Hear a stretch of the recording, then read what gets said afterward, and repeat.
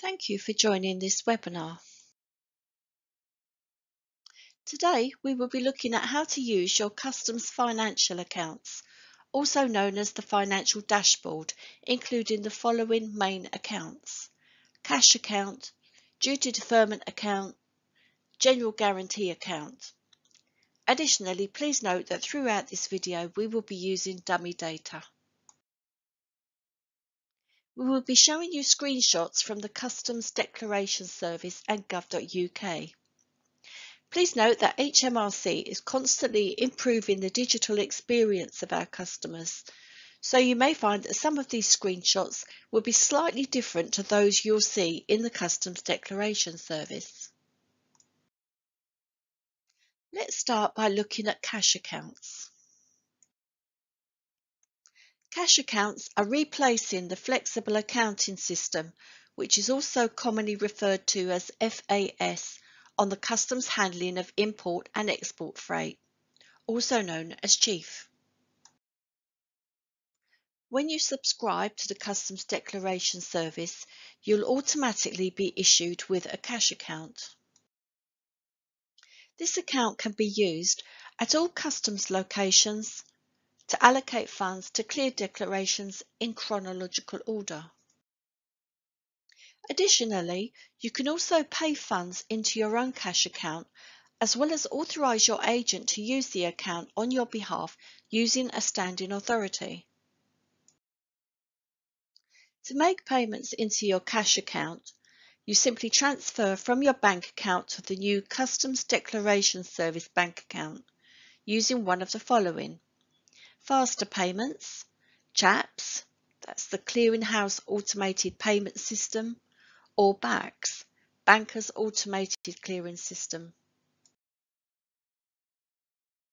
When transferring funds, you'll need to use the reference CDSC followed by your cash account number.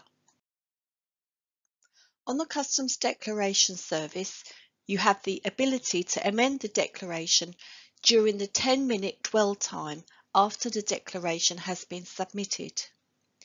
Unlike CHIEF, please note that you won't be able to change the method of payment once your declaration has been accepted. Therefore, you need to ensure you choose the correct method of payment before submitting any declaration. Once you've subscribed to the Customs Declaration Service, log in to your Government Gateway account. If you haven't already, you can subscribe to the Customs Declaration Service by following the easy step-by-step guidance on gov.uk. Alternatively, you can watch our short video, How to Subscribe to the Customs Declaration Service. When you log into your Customs financial accounts for the first time, you'll be presented with your home screen. You'll be able to see details of your cash account, including your account number. When paying into any account, you need to use CDSC followed by your account number as the reference number. To find out more information on paying into your cash account, select the top-up option. In your cash account, you also have the option to view your cash account statements. Select View Cash Account. On this screen, you'll see statements of up to 6 months, which is the default number of months displayed. Please note that if you're a first-time user, no statements will appear. If you would like to view statements older than 6 months, you would need to scroll down the page and select the link Request Older Statements. Let's move on to the duty deferment account. With the duty deferment account, it's important to ensure you have set up a new direct debit instruction. If you need further guidance on how to set up new direct debit instructions, please refer to our webinars on this topic. However, please do not cancel the outstanding CHIEF direct debit instructions as it will be used to settle any outstanding chief payments. The Customs Declaration Service Duty Deferment account has a new top-up feature, which lets you make an early payment for the current month. This gives you more available funds if you're close to exceeding your balance. To find out how to make a top-up payment, select the top-up link and follow the on-screen prompts. The final type of account we'll be looking at today is general guarantee accounts.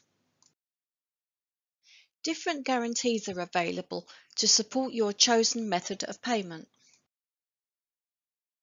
A general guarantee account allows you to provide multiple guarantees from the same account, rather than needing to provide separate guarantees. You can check the balance activity on your account for declarations you've made previously and view your securities by selecting View General Guarantee Account.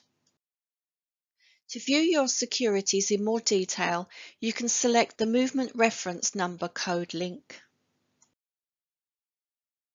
The MRN is a customs identification number that's created each time a declaration is submitted for importing or exporting goods. The MRN is the Customs Declaration Service equivalent of what was known as an entry key in chief. For further information, please go to gov.uk. We hope you found it useful. Thank you for watching.